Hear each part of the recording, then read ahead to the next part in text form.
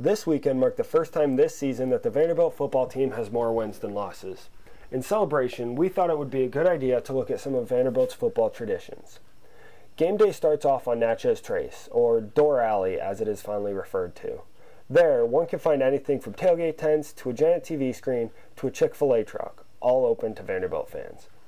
2.5 hours before kickoff, the football team, band, and spirit team walk down the road en route to the stadium. This is followed by the famed Star Walk 1 hour later, during which the football team walks from their locker room in McGugin, across Jess Neely Drive, and into the stadium.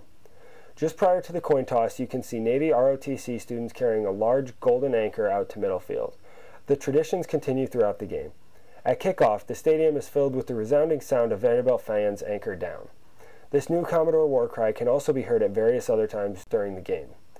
One other tradition is that after any points are scored by the Commodores, members of the Army ROTC lift a member onto a platform, and that person does push-ups for every point so far, as the crowd enthusiastically counts along for each one. Win, lose, or draw, the festivities of game day always conclude with every Commodore putting their arms around one another and singing the alma mater.